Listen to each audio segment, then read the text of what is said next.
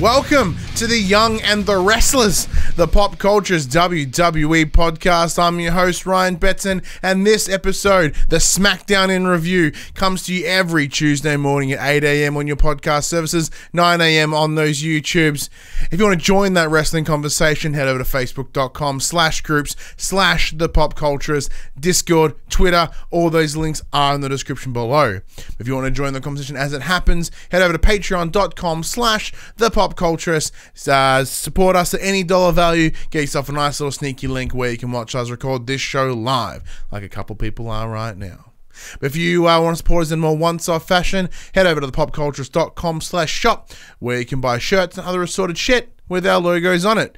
And we are also on Twitch at twitch.tv/thepopculturists. Now, as always, the days have changed for the streams. They are now on Thursdays. That's Thursday, 8 p.m. But with the release of WWE 2K20 tonight, when today's episode goes live, I will do my best to stream some 2K20 tonight. Now, we do have, so I'm picking up the collector's edition tomorrow morning. I received a parcel today. I have to go pick it up from the post office. I don't know what it is. All I know is it's possibly from 2K, so it could be something wrestling related there as well. So we might be able to do a little sneaky extra bit of unboxing there as well. Bunch of cool stuff happening ahead of release of 2K20. We talk about 2K20 in this week's episode of the For the Players, the Pop Culturist PlayStation podcast. We talk about how it looks kind of rough right now, but we also dive into why that is the case. So rather than just being like, that game looks poo, we break it down a little bit as to why. Other general housekeeping this week is WWE Live.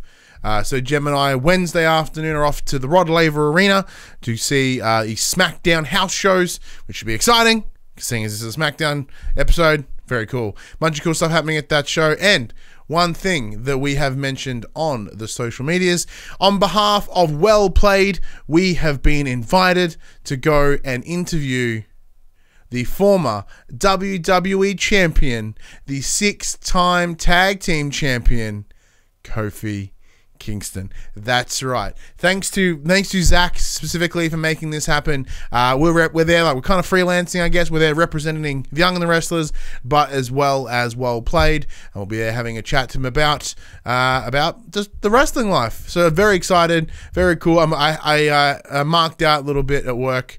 Had a little bit of like my heart. So that's very, very cool. So we'll get to go have a chat with Kofi. It'll be very, very nice. I'm not sure who else is there, but as it stands right now, we are scheduled to just meet with him. But for those of you that are in the city tomorrow night, went tomorrow night for the wrestling, if you head over to EB Games between 3:30 and 5:30. Yes, buddy. Oh, thank you very much. Thanks, buddy. I'll make sure to put them on. Yeah. So my son brought my Apple Watch and my ring for me because he's nice. Yeah, so if you happen to be in the Melbourne City area on Wednesday afternoon, head over to EB Games Swanston Street, where you'll get a chance to meet and greet with Charlotte Flair. If you have a copy of 2K20, she will sign it, and that's kind of what the thing is there. So it's there with 2K20. Obviously, so that's the same time that we're off visiting Kofi, having a chat with him. So sadly, those things don't quite line up for us. Because I would love to have gone to Swanston and meet Charlotte Flair as well, even if it's just for a glancing thing. But I think Kofi is totally a good pickup there for us. So big thank you to Zach and the team at Well Played. We'll do our best to represent you as well as us in that wrestling chats. How have I been this week? I've been all right. Thank you for asking. Yeah, I've been too bad. It's been very exciting. This is wrestling week, so it's very, very cool. It's very huge. 2K20, even though it does it quite rough, I am still keen to check it out. Mostly because I'm a giant mark, and that makes it super easy. When you are a mark, things just get excited. No, I think the bones may be okay. Like if the gameplay is tight, then it's not going to be a problem. I'm willing to give benefit of the doubt to Visual Concepts, as Ukes, the previous head developer of WWE 2K, they were using a proprietary engine that they built, the Ukes engine. So when they left the project, they then took the whole engine with them. So the difficulty that they're facing at Visual Concepts is they had to build it all from scratch. They didn't have 10 years of working on it. So it is a little bit janky, but this is the problem with annualized cycles, annualized release cycles, as in there was no time for them to stop, there was no time for them to delay, there was no, like, the only option was to skip this year and then they'd have to come back next year. And I think they could have got away with it if they did. They may have missed the boat on the women's revolution stuff, which is a bummer, but I think they would have handled it better if they took a year and really focused on delivering a better game. But I do hope that there is some patches as they move into the future, and work on it a little bit next year. So as of yet, I haven't played it. It's Monday. So that the package that came in the mail today may have been it, but I guess we'll find out when I pick it up tomorrow morning. Anywho, let's get into the show. So this is our SmackDown show. As we mentioned, SmackDown shows come to you on Tuesdays. Raw comes to you on Thursday mornings, which is very, very cool. It will be delayed this week. It will be a Friday this week, as we are at WWE Live on the Wednesday night. So it makes it a little bit difficult for us to record a show when we're actually at a show. This week's episode of SmackDown took place in Indianapolis, Indiana, I believe, and it kicked straight off. There was no fucking around this week. It went straight into it. Intercontinental Championship match. Roman Reigns versus Shinsuke Nakamura with Sami Zayn, and Sami Zayn did, in fact, join on commentary. This was interesting for me straight off the bat. Like, before we even get into the actual match itself, I was very excited. I'm like, holy shit, you know, like they're not going to have Roman lose. Like he can't. Although it'd be amazing to put over Shinsuke like that. I did wonder, like, Roman has successfully won a ton of times over many opponents. So I did wonder how he would go against the Shinsuke. But knowing that Sami Zayn was ringside, and as the manager that he is, I did expect there to be some interference, and probably that would likely cost the win.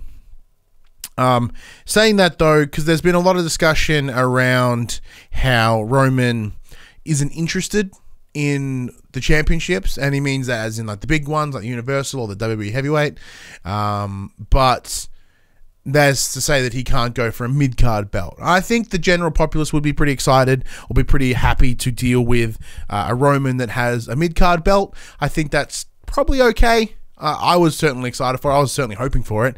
Knowing that there was the SmackDown before them coming to Australia, I was like, holy shit, this is going to be awesome. We'll get, like, Roman Reigns is going to be there anyway, but we would get Roman Reigns and Intercontinental Championship Roman Reigns win. And it would be cool because it's that slow burn to getting him back into the main event picture. So, big fan of that. Of course, Sami Zayn does interfere, as predicted. There was a situation there where Roman Reigns did have a bit of bleeding from his mouth, so it was a bit of bussy punch, which was cool. And impressively, Nakamura did hold up his own. Now, I'm still not won over by Nakamura. He's still okay.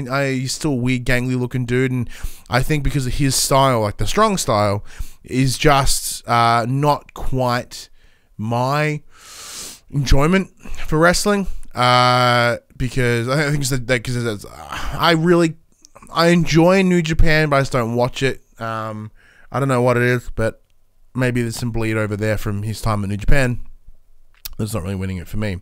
However, he did in fact counter a Superman punch by getting into a triangle armbar, which is very, very cool. But the actual interference that cost the match wasn't at the hands of Sami Zayn. It was in fact King Corbin. So King Corbin comes in and attacks Reigns over the corner with his little King Scepter. King Corbin. So the reasoning here is that Roman Reigns would be paying back what The Rock did to him last week, before 2 weeks ago at the SmackDown premiere. I guess it makes sense, I suppose. So this did cause the DQ, which then obviously gets the win to Roman. However, he doesn't get the belt. You can't win on the DQ. He made it because it hence of champion's advantage. I guess if they have a rematch and Roman wins by DQ or clean, I guess he gets the belt in the next one, and they decide to do it again. Excuse me. So after causing the DQ, Corbin does unable to get him in a deep six, goes for the drop. Then Daniel Bryan comes fucking legging it in, comes in to help out. But so he's getting ready to get part of the roll, but Sammy does get his leg, and then Shinsuke drops the Kinshasa on Daniel Bryan. So this is a couple of things here that are really cool. It's still, you know, we are seeing that change in Daniel Bryan. I wouldn't say he's quite face yet, but he's heading in that direction. He's coming to the aid of Roman Reigns, one of the biggest faces in WWE, which is cool, which is fine. And knowing that I know there are only house shows here, but it's cool for us in terms of storytelling to watch here at WWE. Here in Australia, sorry. So like we're getting a cage match between Roman, Daniel Bryan, teaming up against Eric and Rowan. So storyline still stays intact there. Still excited to see that. Makes me very happy. Where'd my all go? There it is. Next up, we did get the New Day. They were singing backstage and just piss farting around. I really enjoyed that. And then Tucky from Heavy Machinery comes in, drops a picnic table right in front of them, and talks about the tag team turmoil match that will be taking place at Crown Jewel. So at Crown Jewel, they're having the tag team turmoil match, which is essentially an elimination match. However, for tag teams, so the teams are there. So Heavy Machinery's in it, the New Day in it, B Team, the OC. It's like 8 teams, I think. I can't remember them off the top of my head because I'm a dingus. But someone in the chat, if you can pull up the 8 teams that are involved in the tag turmoil match, it'd be awesome. So Heavy Machinery come out and say, look, you know, we do have that match coming up at Crown Jewel. But, yeah, because that was far for Crown Jewel. But at this very moment in time, we are friends. You know, we're very similar. We're cool. Let's have something to eat together. So let's get some camaraderie going, and they start cheering Kofi up. They plan on cheering Kofi up, but Kofi talks about how he has the power of positivity and that he will be fine, which is awesome. And I'll be sure to ask him about the power of positivity in a couple of days. So they call in Otis, who comes in from left of screen with a big pancake mix, and it looks like a big old batch, and ooh, they're very tempting. And then they talk about adding extra protein. So Tucky opens a big protein container, looks like some chocolate flavored protein, it was all brown, and they just poured that shit into the bowl. Otis whisks it very lightly, asks them if they want to slip. Everyone's like, nope, that looks fucking gross. He proceeds to chug that shit, and it's just all out down his face, all across his beard. It looked interesting. Only because it's just like, that's a little bit gross. However, I enjoy it because I still quite like Heavy Machinery. Excuse me. So, I'm very excited. Killer jumps in. He goes, here's the answer. So, the 8 teams are the New Day, the Viking Raiders. I didn't know the Viking Raiders were awesome. Heavy Machinery, Lucha House Party, Kurt Ryder and Zach Hawkins. Zach Ryder and Kurt Hawkins. I got them backwards. The Revival, the OC, Ziggler and Rude, and the B Team. So including both champions, which is cool. For some reason I thought they weren't involved in it, but then I realized there are many more tag teams. Where's the Usos? I assume they're still suspended. Apparently the Ascension are gone. I always bring up the Ascension, but I never see them anymore. We haven't seen them in a long ass time, but I don't know what they're doing, and whatever they're doing, they're not doing well. Next up, we got Kayla Braxton. She's about back having a chat with King Corbin. Asks if there's anything he wants to say about attacking Roman. He turns around, puts his crown on, and goes, and then walks away. Okay. Next up, a match that I gave 0 fucks about. Chad Gable, or for some reason he wants to be known now as Shorty Gable, against Curtis Axel of the B Team. They do show the video package explaining why he has decided to go by the name of Shorty Gable. It hurts because it's stupid. Now, Jem will argue against this. She's a fan of the whole Shorty storyline, what they're trying to do here. I guess I'm sure it's just some appreciation for her fellow short people, as Jem is a whole 5-0, so she is on the shorter end of the peoples. So I'm sure she's just, you know, standing up for her people, which is very nice. Let's see. Match kicks off. Curtis does tap Chad on the head. They bust and bust for a while. It does end with an ankle lock by Chad. You keep running Shorty here, Jem. Not going to say it. The ankle lock the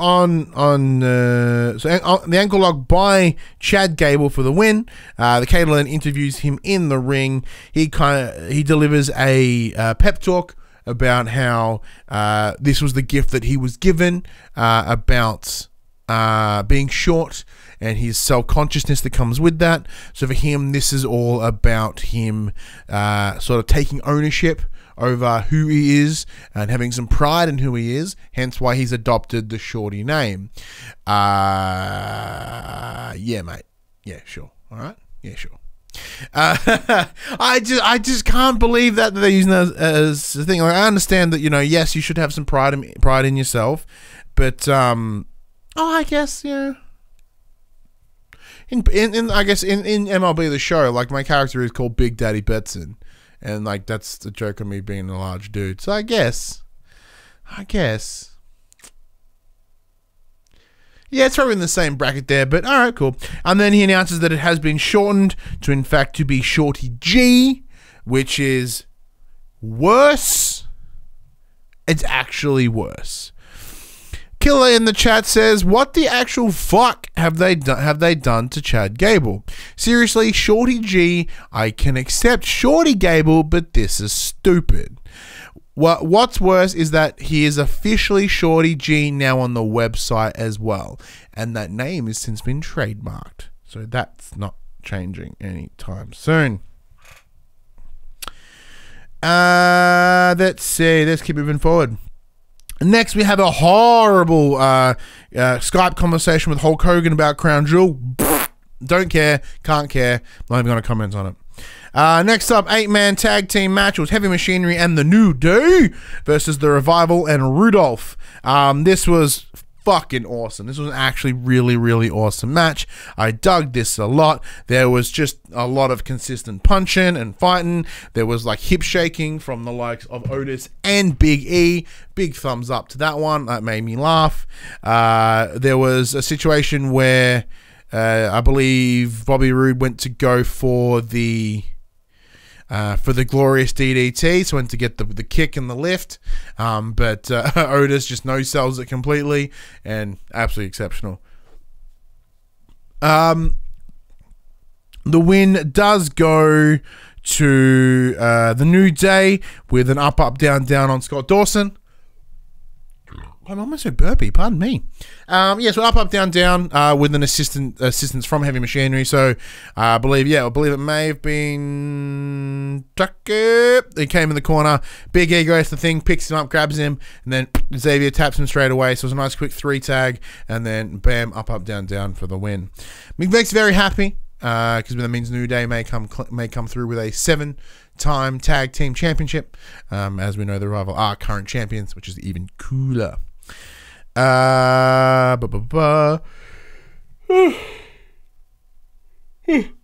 me. Next up, tag team match of Daniel Bryan and Roman Reigns versus Nakamura and Corbin. They are essentially working double duty tonight, as per the start of the show. This is so they announced this match is happening and is going to be the main event for the night. It's very cool. Kayla interviews Daniel Bryan at the back. He talks about how his mindset isn't affected by being beat up. He goes, I've been beat up by anyone. I've been beat up by the best of them. I've been beat up by the worst of them. Everyone has beaten me up at some point. He doesn't care about Twitter beef and people calling themselves out or aloud, but he cares about his first fight on SmackDown since moving to Fox. So this is exciting. This is very, very cool. I love Daniel Bryan. I do certainly. I'm starting to. For the longest time, I didn't quite see it, but I am starting to agree and understand with the argument that he is one of the best wrestlers around, if not ever, just because he is absolutely astounding. His promo work is good. His in-ring work is good. Even just like the yes chants, all these things he's done in the past, and I am on that train because his heel Daniel Bryan was fantastic. Face Daniel Bryan is awesome as well. Nothing but win for me right now. Next we get Bayley walking backstage in an Ali video, but then we get to Miz TV. He's out in the ring getting ready to rock and roll. We see Bayley enter because it's an interview with Bayley. New music kicks, very cool. So I've kind of lost the very Iggy Azalea. No, it's Kesha. Yeah, it's Kesha because Iggy Azalea one is one that's like Carmella, sounds a lot like that. So who did I just say? I was brain farted. The Kesha sounding intro. It's now more of a hard rock sort of one, which is cool. I dig it. I personally dig it quite a lot. However, Sasha Banks is by her side here, which is interesting.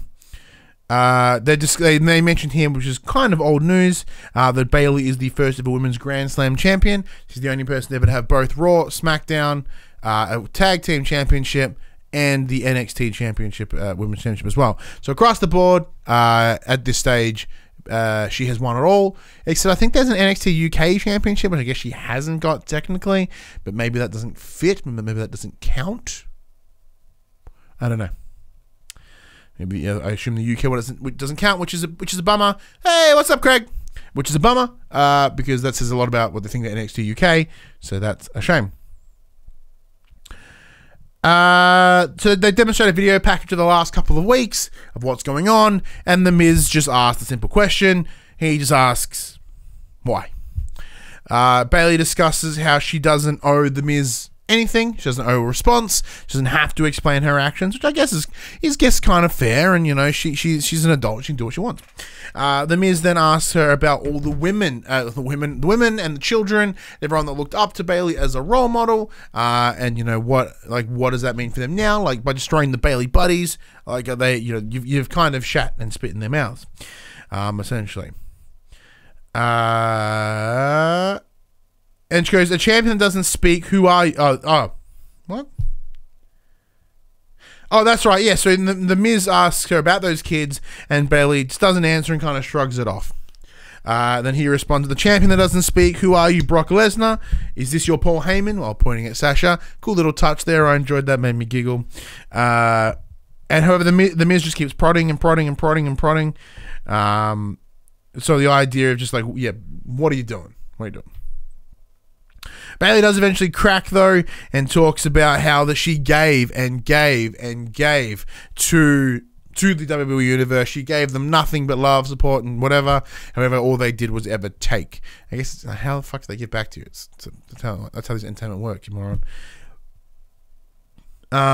She talks about how the women's division is lacking its desire and its passion, and it's just like she's representing kind of what the women's division needs. I missed a part here. They did during this discussion, she kind of pokes back at Miz and calls him out for being picked in like the 5th round of the draft or whatever, which is fine. Bayley was picked in like the 4th, the 3rd, maybe 4th. Like really early on, so she wasn't picked that much sooner. Like Sasha Banks was, and that's fine. And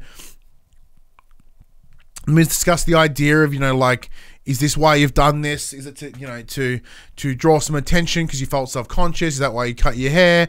You know, because you know you're always concerned that you'll always be playing second fiddle to Sasha Banks, which is kind of the prediction that Jem and I had a couple of weeks ago with the idea that Bayley has, you know. Will we see that turn on Sasha? You know, she's done all these things for Sasha. She's turned against everyone that loved her because of it. And I do wonder whether there will be some backlash towards this at some point.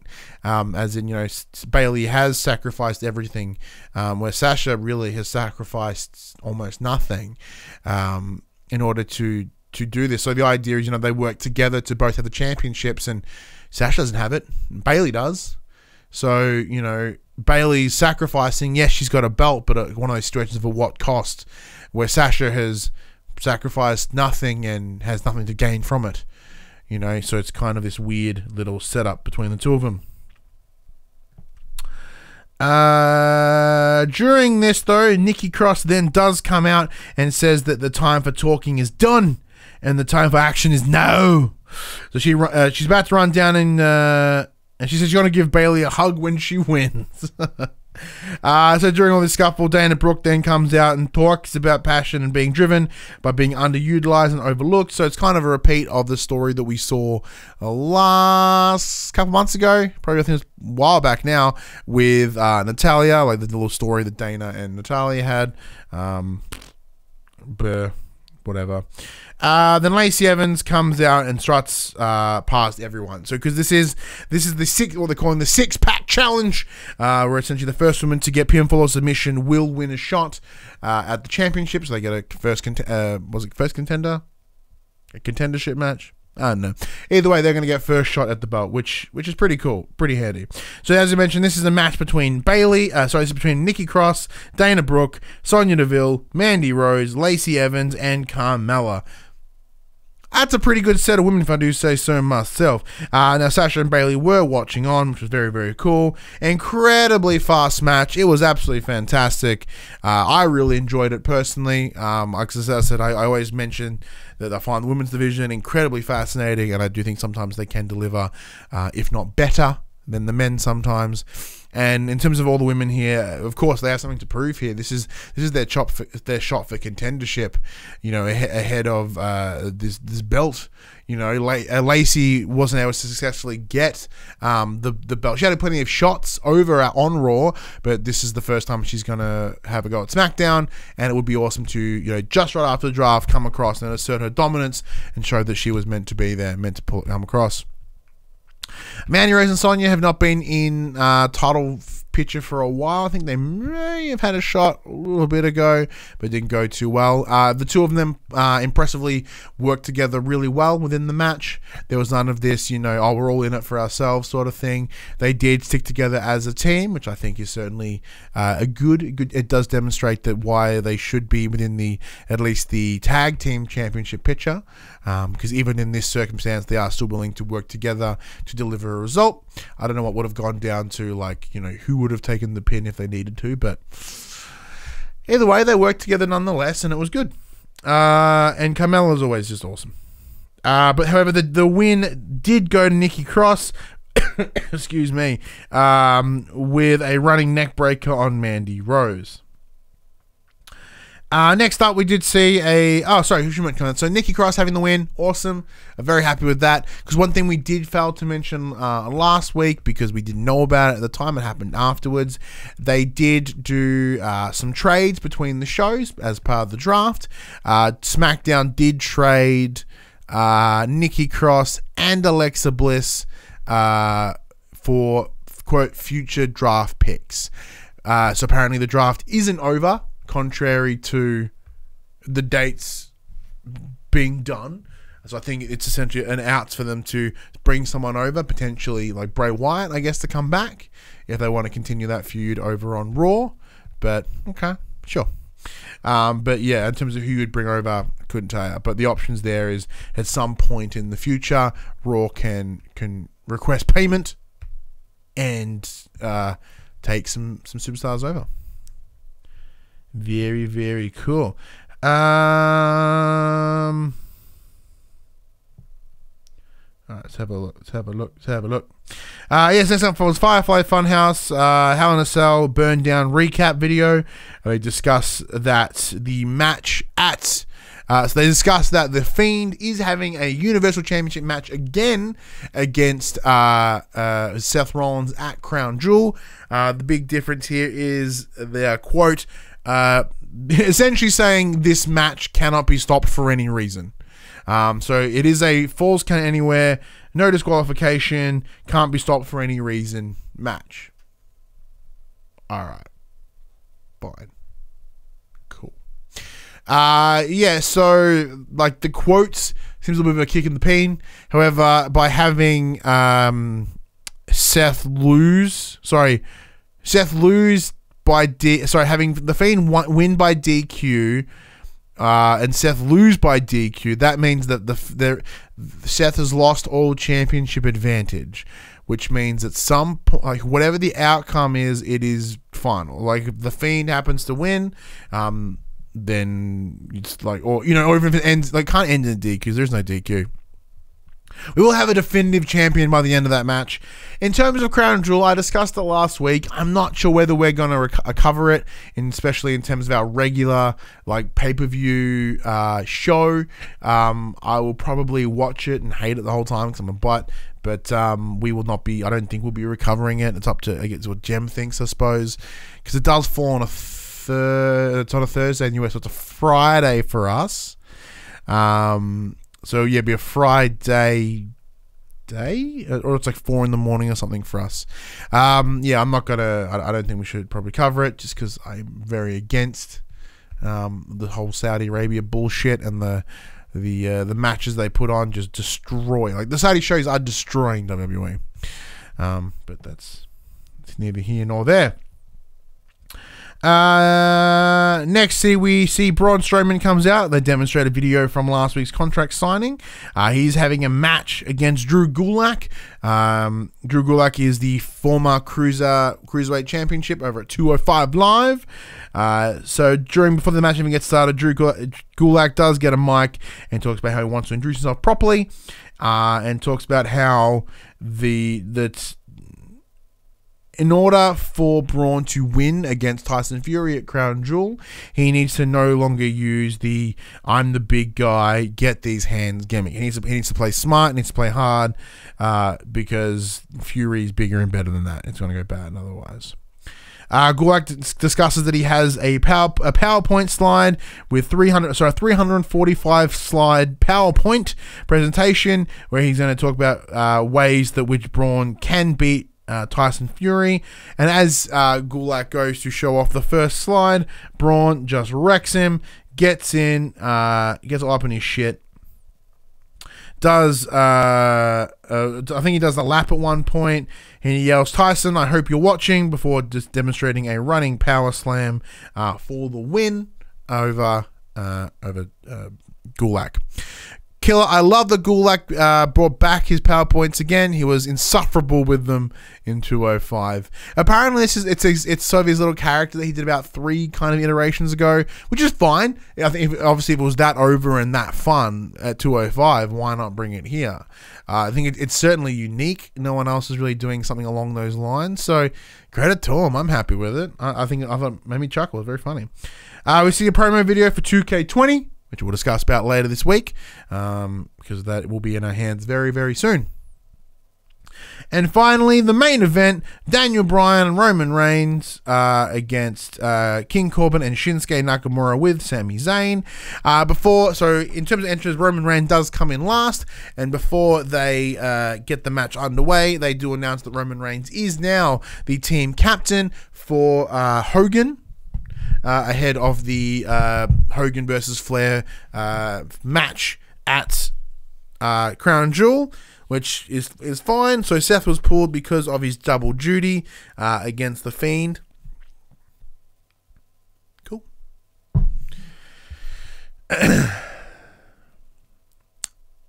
have such an issue with that Flair versus thing, so...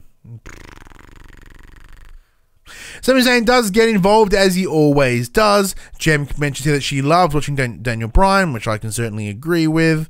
The match continuing with Corbin trying to take Reigns out with some stairs. There was a moment ringside where he had Roman on one set of stairs and he had the other set of stairs in his hand, so he's going to squish his fucking head. And the ref's like, don't do it, mate. Like, don't be a bullshit about it. He's like, oh, fine. He starts fine with it. Once he's stopped threatened with DQ. However, Reigns takes himself and Corbin out with a spear into the timekeeper's area, while Bryan picks up the win with a running knee on Shinsuke, I believe, and it does end with Roman and Daniel Bryan handshaking at the end. As expected outcome there. I kind of would have thought that Daniel Bryan and Roman would have got the win. It was overall, this episode of SmackDown was pretty cool. I didn't hate it by any stretch. I enjoyed it. I mean, there's not a lot, aside from the Crown Jewel bullshit. I liked it. As I said, apart from the Crown Jewel stuff. The Crown Jewel stuff sucks, and I understand they're pushing it because it's a week away, so that'll be fascinating. Aside from that, It was cool. Matches were fine. I got a couple laughs. Minimalish backstage stuff, which is awesome, even though I do like the backstage stuff. They kept to it. I think it was certainly an improvement after the draft. So I'll give it a curtain a bar. Like that. I think I'm going to give it like that. Right down there. Right down there. Yeah, I'm pretty okay with it. So in all this mentioned, we don't have it. So let us know what you think of this episode of SmackDown. Comments below, Discord, Twitter, all that sort of stuff. Now there is no dirt sheet this week because I did reach out to Dash, and there's not a whole lot of. He's reached out to all these places, and there's not a lot of info out there right now. It's pretty quiet in the wild, so we don't deliver anything like that. However, one thing that we didn't discuss last week is that Eric Bischoff has been fired from his role as creative director over on SmackDown. He's now been replaced by a long-time 2IC or assistant, or worked alongside Vince McMahon, Bruce Pritchard. Now we should mention that Bruce Pritchard was one of the guys to help get Bischoff in the spot. It's almost in this situation that he's kind of put Bischoff in there, like, Bischoff is shit, can I do it? He's like, oh, and then gives it to him. So he's kind of like, he almost potentially almost threw Bischoff under the bus so he can take the role. So as Killer says in the chat, next week's SmackDown will be interesting to see what happens under Bischoff's new rule. Under Pritchard's new rule. However, the thing I do wonder is apparently Bischoff didn't have a lot of creative input anyway, aside from like these mild things that he did. Apparently he spent a lot of time at catering, and he hired that one guy from Sons of Anarchy who fell asleep in the writer's room. It sounds like he didn't really have a massive involvement anyway. So, you know, Vince would come in and rip up SmackDown scripts and write a new one anyway. So in terms of that setup, it's kind of already changed. And I guess if Pritchard is given more power, then that he might change it in a couple different ways. Maybe Vince will have a bit more might be more okay to have a chat about and plan the show, because having that long-term working relationship with Vince, maybe Pritchard knows how to be like, nah, Vince, this might be better. But anyways, I'm gonna wrap this show up because I've got a game to play. Can't talk about it yet. Comes out. I'll do get some news later in the week. But I've wrapped everything up here. And as I said, having the two shows over the week, I want to keep them sort of lesser. One like about 45 minutes each, best we can. We're about to hit that mark now, so it's going to work out perfectly. This was our SmackDown in review show for the young and the wrestlers. It comes out every Tuesday morning at 8 a.m. on your podcast services, 9 a.m. on the YouTubes. If you want to join that wrestling conversation, head over to facebook.com/group/thepopculturist. We also on Twitter and Discord, link in the description below. If you want to join the conversation as it happens, however, head over to patreon.com/thepopculturist. Support us at any dollar value. Get yourself a nice little sneaky link where you come and watch us record the show live, like a handful of people are right now. If you want to support us in a one-off fashion, head over to popculturist.com/shop. You buy shirts like this, other assorted shit with our logos on it. We are also on a twitch.tv/thepopculturist.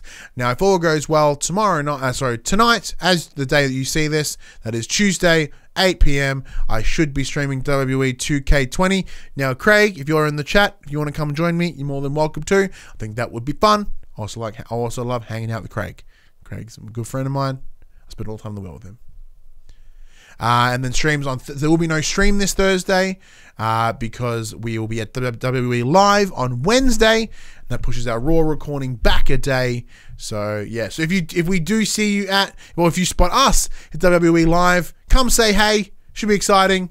Keep an eye out over at wellplayed.com.au, as well as on our channels here, ahead of our interview with Kofi Kingston. It's going to be awesome. It's going to be very cool. Once again, big thank you to Well Played for allowing that to happen. Big thank you to everyone for watching this show tonight. Thank you for downloading it and giving a listen. If you like the show, be sure to give it a 5-star review or a star review of your choosing, as well as a written review. Tell your friends. Help get some more downloads, because the more cool stuff we do, the more we get out there, the more cool stuff we can do, like interviewing Kofi Kingston and other cool stuff. I'm really bad at editing videos, but once again, thank you very much. I'm Ryan Betson, and we'll see you on the next one. Happy wrestling week.